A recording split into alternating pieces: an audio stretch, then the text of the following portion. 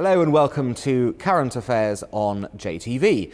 Today I'm joined by Avner Gevoriyahu, who's currently based in the US and is the US coordinator for the organisation Breaking the Silence, and here in the JTV studio with Noru Talik, who's a former Israeli soldier and a current advocate for Israel. Now the reason we're doing things in a rather strange way today is because Avner did not wish to be interviewed concurrently with Noru, so do bear with us while we flip between the two. Okay, Avner, Breaking the Silence, what's your goal? The goal of Breaking the Silence is very simple, to speak about what's happening in the West Bank and the Gaza Strip under Israeli control, where a group of former Israeli soldiers who all served in the IDF, and we want to break the silence about the prolonged military occupation that we were part of and that our government is continuing. But to what end? Well, it's pretty simple. Till the Israeli occupation ends. Okay, I get that, and you want to obviously influence the Israeli political scene. Why then is there a US coordinator for Breaking the Silence? What are you doing in the US? I'm here pursuing my master's, and that's what brought me here.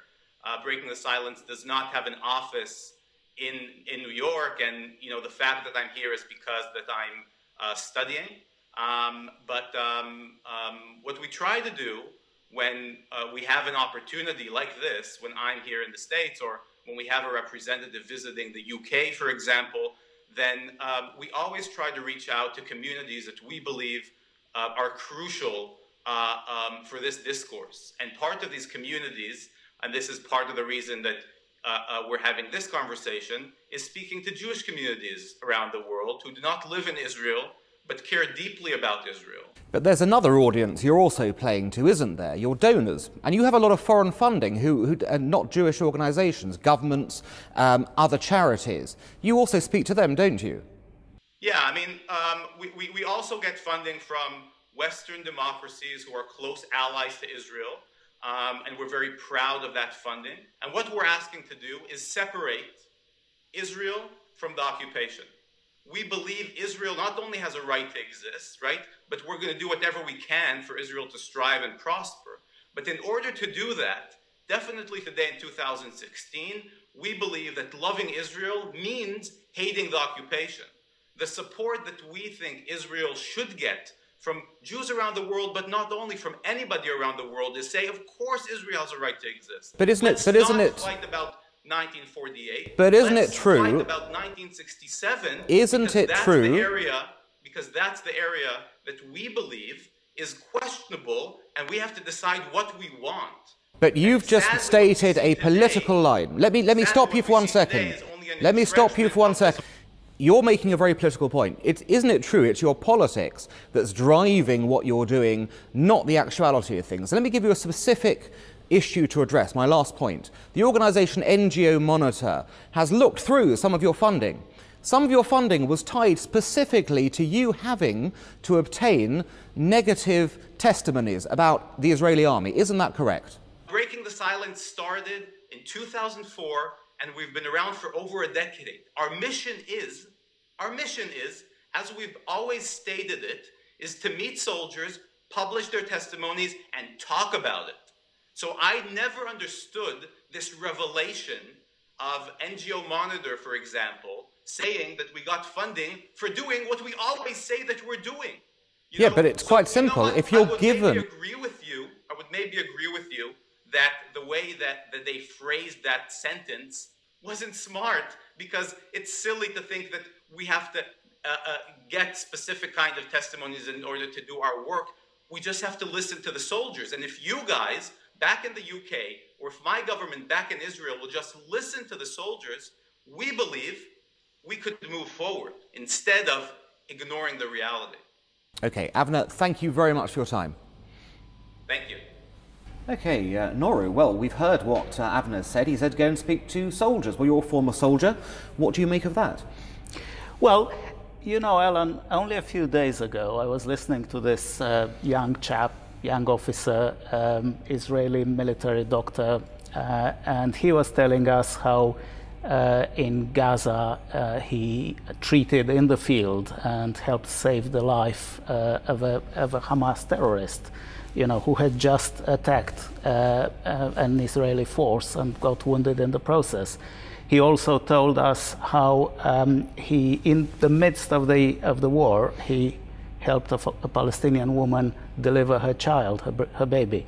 And that wasn't an anonymous testimony of the type breaking the silence is peddling. The chap was standing in front of perhaps 200 people and telling us his story.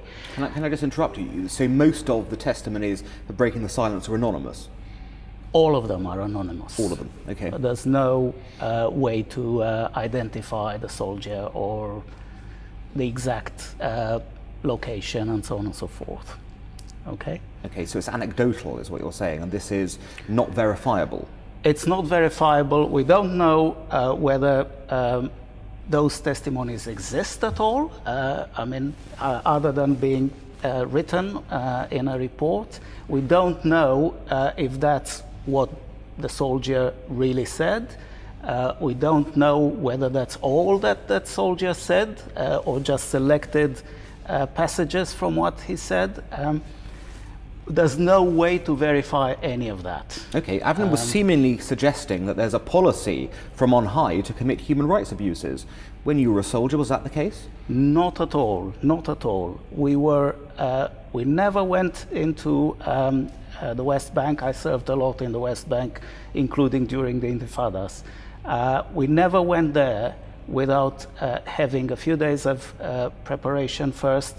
We were instructed very clearly in the rules of opening fire and how to use the non-lethal means of controlling the crowd when needed and things like that. I've never come across an order or an instruction that I would consider morally problematic. If I had come against something like that, I would have challenged it. And Israeli soldiers, believe you me, challenged such things. The very comrades of Avner Gvaryahu have called some of his stories Shia lies. The people who served with him in the same unit. Now I'm sure Avner doesn't intend to lie. I'm sure he believes in what he's saying. Some people, when they're driven by a particular ideology, by a particular political agenda, they will persuade themselves of certain things. There are people who still believe that 9/11 was the work of the Mossad or 7/7 was the work of the MI5. People who choose to believe can believe in absurd things that we normal people would consider absurd. And does it therefore worry you that so much of their funding comes from foreign sources? Well, it's interesting that he said we're funded by democracies. I'm going to show you here that it's not just democracies, and in fact, one of the biggest donors is a Palestinian organization. I have it here, you see. This is a Palestinian organization.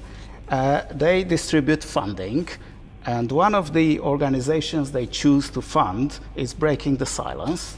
Now, what do they find them for? They find them in order to document human rights and international humanitarian law violations by Israel and Gaza. Just to remind you that Breaking the Silence recently published a report about Israeli army misbehavior in Gaza. So this is the organization who paid quite a sizable amount of money to Breaking the Silence to document those kind of violations. Now, I don't know about you, Alan, but for me, when a Palestinian organization funds or pays money to document Israeli violations, it sounds like very fishy business. It sounds like political warfare and not real human rights activism. on that point, Nora, we have run out of time, so I want to thank you for joining me here in the studio. Thank you all for joining us at home, and look forward to seeing you again for Current Affairs on JTV.